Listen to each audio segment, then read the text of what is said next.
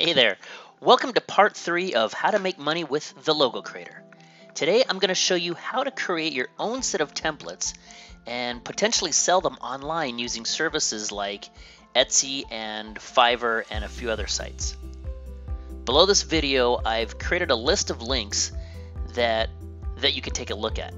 Now this tutorial isn't really about setting up shop with these online sites, so you'll have to do a little research on how to create your own store, but this tutorial will show you how to create the content for the store. So let's get started. Now you may have noticed when you first launch the Logo Creator and you begin to make a template, or you select a template,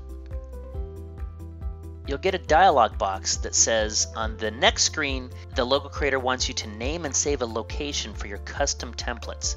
Now this is the key to this tutorial. And if you didn't know about this, or what this feature is for, let me show you. So let's just click OK. And now we're going to select a location to put this custom folder.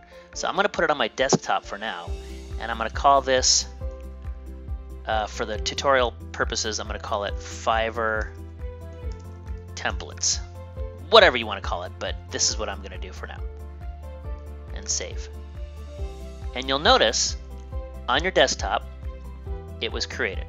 Now this is the location where all of your templates will be saved to. Here's what happens. Let's say you want to modify one of the pre-made templates that comes with the business card set. So we'll click on the business card set and we'll find one of the templates that look good.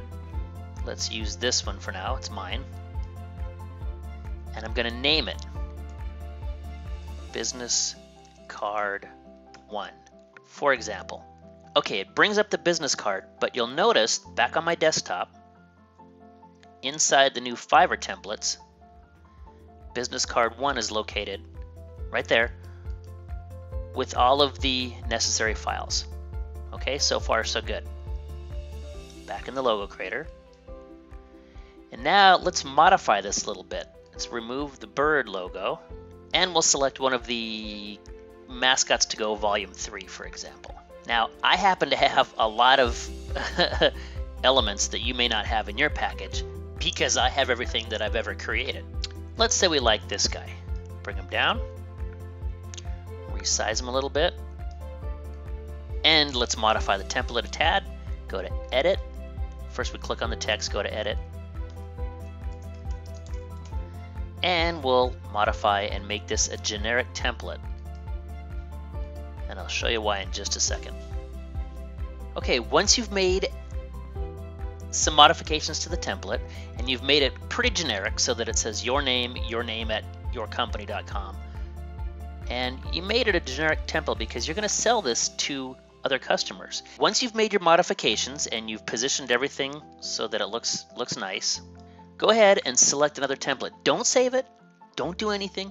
Go ahead and select another template. The second you push that select another template, watch what happens. You'll notice that back on your desktop, that template has automatically been saved inside of that Fiverr's templates folder that you created a little while ago with everything you've just created. Okay, great. First template done. Now let's go back into the Logo Creator and choose another template to modify. And we'll name this Business Card 2. And to modify it, you're going to click and boom, done. Okay, got the idea. You can change this, change the background if you want to, but for this quick tutorial, I'm going to leave it.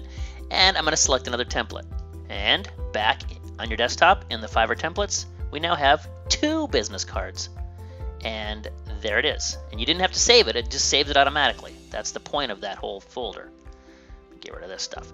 And let's go to the third business card. All right, name it whatever you want. Make this generic. All right. And once you've generified this, select another template and keep doing that. And you'll notice that this folder will continue to grow until you have 25 or even 50 logos in there. Okay. Once you have as many logos as you think you want to try and sell, close the folder. You can do, now this is a Mac desktop, but it's the exact same thing on Windows. go ahead and rename this folder. I'm going to call it Fiverr Templates 1 if you want to. Okay? Now when you rename it and you go back to the Logo Creator, first you're going to have to exit out, quit the Logo Creator, and then relaunch it and watch what happens. Since you renamed the folder, the software can't find the original folder, so it's going to ask you to create another folder, okay? So here we're going to call this Fiverr Set 2, or whatever you want to call it. All right, and there's the other folder. It's empty, okay? First folder has all of your created templates. Now, the cool thing about this feature of the Logo Creator is that you can go into your Documents folder on your computer, same in Windows.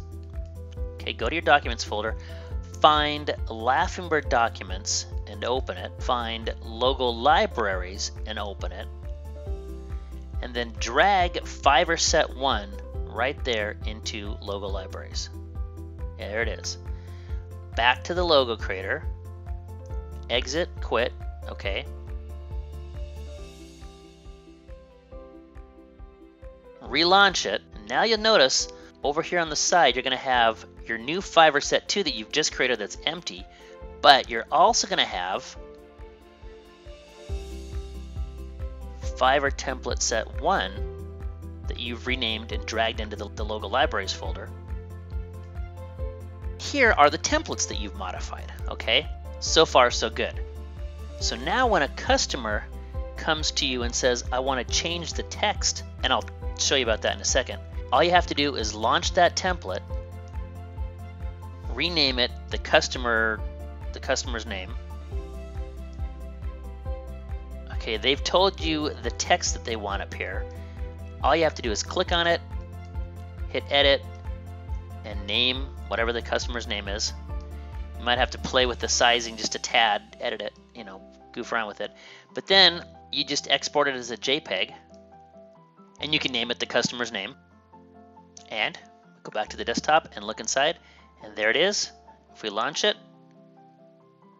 it's a nice business card that you can give to your customer. And you can tell your customer to go to a website called vistaprint.com.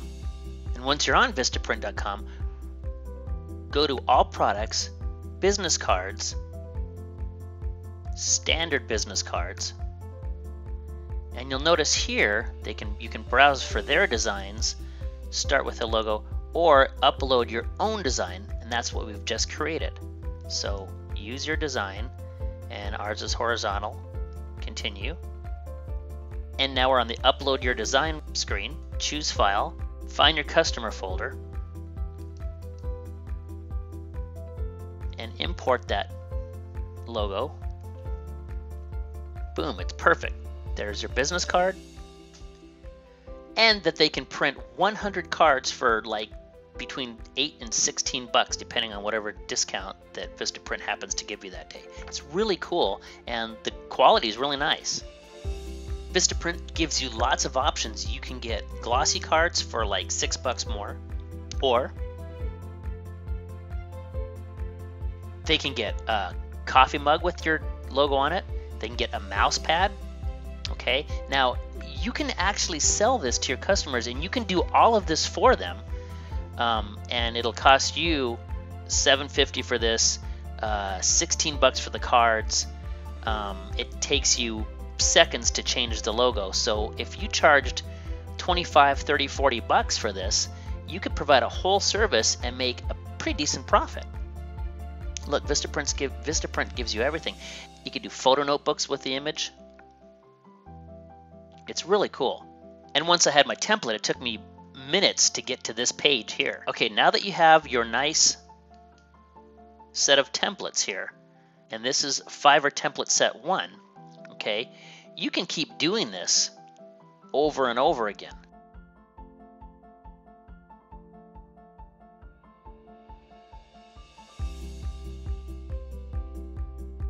You can have 3, 4, 5, 6 different template sets, and all of them have 25 or 30 different templates inside of them. Then you're going to set up your shops. So again, below this video, there's a whole bunch of links that I've given you.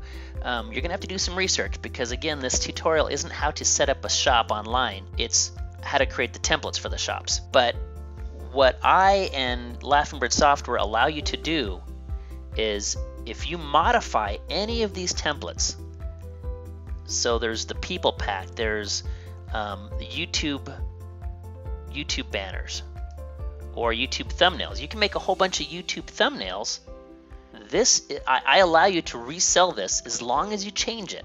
You can't just leave it generic like I've had it, because for one reason, you're going to have 1,000 people watching this video. If they were lazy and all of them did not change the templates, you're going to be competing with the same template set, and that's ridiculous. So you want to put your own flair, your own flavor to these templates as well.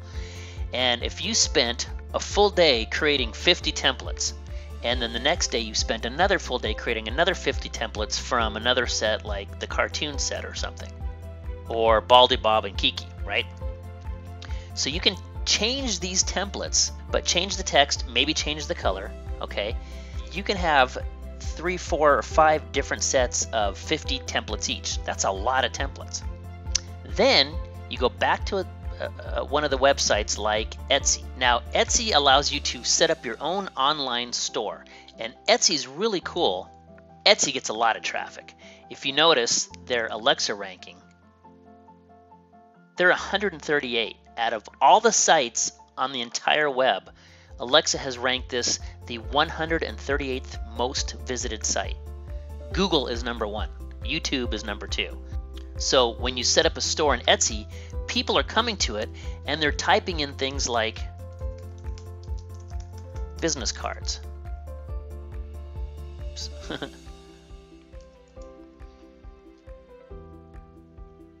right, now people are selling them for $160, $24 for this.